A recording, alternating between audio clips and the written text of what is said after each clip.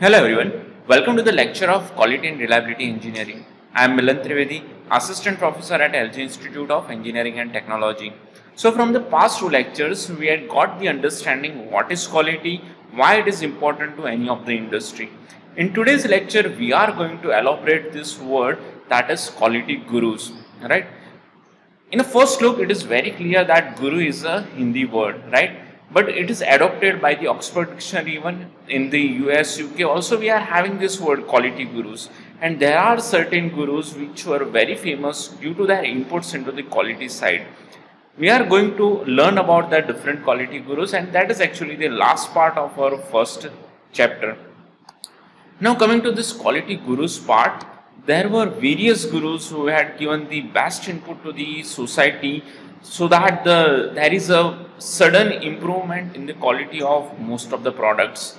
Basically, the major inputs were given by the Americans, later on by the Japanese, and lastly by the UK. From the American side, Crosby, Deming, Feigenbaum, Juran and the Shinin were very famous. The other gurus from the Japanese was Ishikawa, Shingo and Taguchi. And later on, when the British had also put the effort into the quality side, some of the famous gurus was Grocock, Hodgkins, Oakland, Price and Stebbing. But the major input was from the American and the Japanese side. We are going to elaborate that, but before starting to that, let me give you one case study. Now this is a time about the Second World War. After the Second World War, what actually happened was, especially after the attack of Hiroshima and Nagasaki, the major economy of the Japanese was collapsed badly. They were not able to recover that actually loss they had uncovered during the World War time very easily. So most of the Japanese industry were facing a lot of problem just to synchronize the quality problem, right? So what happened was, just to stabilize the economy of Japan, who was actually converted into the ashes, right? They were using this word that Japan had totally converted into the ashes. But in order to recover that, America had done one good step during that time. They sent that two of the quality gurus, which I had listed in the American side, that this Deming, Edward Deming and Joseph Juran. They sent this quality gurus. They were actually not called as gurus at that time. They were just a professor at that time. They sent these two Americans to the Japan just in order to improve the quality of the product. And Japanese were very much influenced by the inputs they had given, and they had adopted their philosophies into their industry. But just by implementing that philosophy, they had improved a lot during that 10 years time. And later on, what happened, some of the Japanese gurus were also involved. They learned under the mentorship of American gurus, and some of the Japanese gurus, which I had listed, this Ishikawa and Taguchi, they had adopted new philosophy and given a very best input to the society. And right now the result of that can be seen. Japan is right now standing as the third largest economy of the world, right? So why it is possible? Because of the input into the quality side, right? And right now even the Toyota Motors, which is very famous, and that is also famous due to this concept of the total quality management, right? But the concept of this quality management was initially given by the Joseph Juran and the Edward Deming, right? So in today's lecture, we are going to at least elaborate 5 quality gurus, right? As I told, there are a number of different quality gurus, but we are covering the best 5 quality gurus who had given a major input into the quality side. First of all, we will start with the W. Edwards Deming, who born on 1900 and was demised on 1993. Was an actually American engineer, statistician, and the professor, lecturer and the management consultant. He is actually famous for his 14-point quality management theory, 7 deadly diseases. 7 deadly diseases he named because there are certain mistakes which is done by the management, and he named that as a disease, right? You need to prevent that disease in order to achieve the quality. Then he given the theory of variance, right? Variance means chances of variation, right? And that is always present in any of the industry. If you minimize that variance, you can actually improve the quality. That was the concept of that theory of variance. And the most popular thing which he had given was the PDCA cycle. We are going to learn about that PDCA cycle later on in our next chapter, but that is a plan, do, check, act cycle, right? But right now, let me just briefly cover that 14 points of the quality management. Even Deming had also given the number of different definitions of quality also, but one of the famous quote which he had given is, defects are not free. Somebody makes them and gets paid for making them, right? Now let me give you the different 14 points which were given by the Deming. First of all, create the purpose for the improvement, right? Why you need to actually improve the quality. That vision must be clear in your mind. Second is the adoption of the new philosophy, right? We need to make the system flexible so that the different changes can be adopted easily. The third one is the cease dependence on the inspection to achieve quality. Cease means to reduce the dependence only on the inspection part. Most of the time, all should be involved in order to achieve the better quality. Fourth, that work with the supplier to reduce the cost. We need to work with one supplier only so that we maintain a quality standard. And it will actually reduce the variance. That is its next theory, right? Theory of variance. The fifth quote, that is continuous improvement. Even that is actually most of the time adopted by the Japanese company. Even they are calling it as a Kaizen, right? That is nothing but it is a continuous improvement. The sixth quote, that is the on-job training. Training is must in order to achieve better quality.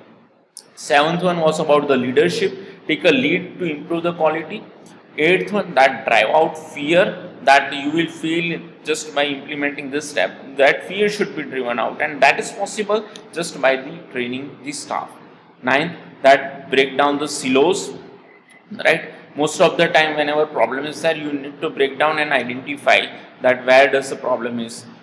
10th, that there should not be slogans, right? Most of the time in the earlier days it was happening that people were started writing the slogans just to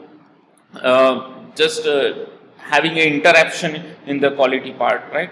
But that should not be there. 11th, no quotas or numerical goals. We should have a standards, but there should not be kind of numerical goals, right? Because most of the time in the earlier days it was happening that company used to set the production goals. We need to have this 1 lakh products during 1 month of time, right? If you set that kind of goals, most of the time you are actually compromising with the quality. So the quality must always comes first. That was his again a new slogan. So 12th one, that remove annual ratings or merit system that is given to the HR part so that people don't compromise with the quality. 13th, that institute education and self-improvement programs must be there. There should be a proper training. 14th, that involve all workers in the transformation. Each and every person who is doing the task must be involved and focused on the quality. The second quality guru, he is also called as the father of quality control, and that is Joseph Juran. Again, he was also sent to the Japan to improve the quality standard, right? And he is an American engineer and management consultant and very much famous for his theory, that is Juran's trilogy. As we know, tri means 3. So he had given the 3 basic principles, that is quality planning, quality control and the quality improvement, right? How to achieve the quality planning or how to plan the quality? We need to identify the customer. We need to determine that what is the need of the customer. We need to develop the product features according to the need of the customer. We need to establish the quality goals, that this is the final quality we need to achieve. Then we need to develop a process to reduce the needed product features. We need to prove process capabilities that can meet the quality goals, right? So these were the some of the part which was coming under the quality planning. What is quality control, or how to have a control on the quality? Then for that you need to choose the control subject, right? Means control subject means where does that problem is. You need to have a look on that, and as per that, that is nothing but as per that subject you need to work on to improve the quality. And choose the unit of measurement. Establish the measurement, that how you measure the quality. Now that can be having a different perspective, that how you measure the quality, right? Then You need to have established standards of the performance, measure actual performance just to have a better comparison, interpret the difference that what you want to achieve and what you have achieved. Just compare that to scenario in order to improve the quality. Take action on the difference, right?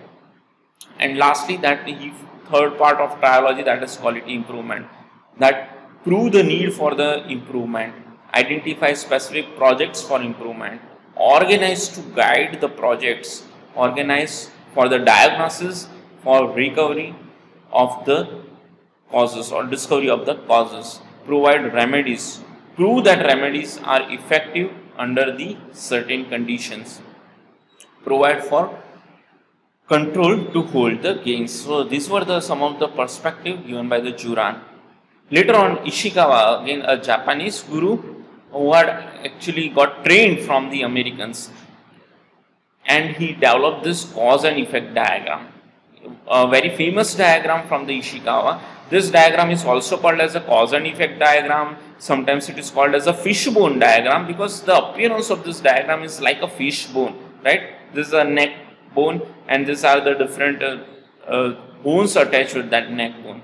So it appears like a fishbone. And as it is given by Ishikawa, it is also identified as the Ishikawa diagram. But the major part of this cause and effect diagram is just a representation of different causes and effect on one particular diagram. So here there is an indication that this kind of causes are possible in the product, right? If you going to manufacture something, then these are the different possibilities which can happen, and because of the different possibilities we can have this effect. So that is nothing but cause and effect diagram. Let me give you one example so that you can get an idea, right? If you are going to manufacture one shaft, then it can have a different diameters, but who will be responsible for that different diameters? Then for that we can have a responsibilities of different material, measurement, machine, employee, environment, method. So these are the different cause, right?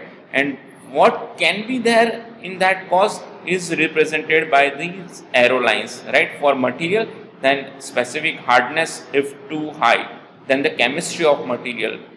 Then if you are measuring something, then calipers are not capable. Then machine may give a wrong speed, wrong feed rate. So for that a defective shaft may be generated, right?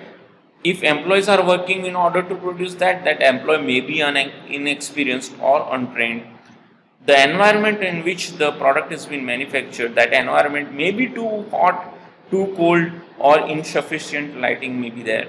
Then the method may be wrong, right? So these are the different causes which can result into this particular effect, right? So it is a actually easy representation of all the problems on one particular page, and so that you can get a better idea to work on. The next guru, that is a Taguchi, again one of the famous guru who had given a best input in the optimization side also. His contribution are mainly in this side, Taguchi method, that is a methodology to improve quality and reduce cost. Then the loss function, one of the best input given by the Taguchi, that is a loss function. About that also we are going to learn in the next chapter itself. Then the robust design principle, which focus on improving the fundamental function of the product or process. Lastly, we are going to learn about the Feigenbaum, right? So he has having these 3 steps to quality. His philosophy include, he is also an American quality guru. He focused on the quality leadership, that management should take a lead to improve the quality. Then the management quality technology had given, that the traditional programs should be replaced by the latest quality technology just to satisfy the need of the customer. And the third one, that is organizational commitment should be on the quality also, right? For that you may motivate and continuously train your employees, right? So these were the principles which are given by the Feigenbaum. That's all for the today's lecture and our first chapter. Thanks.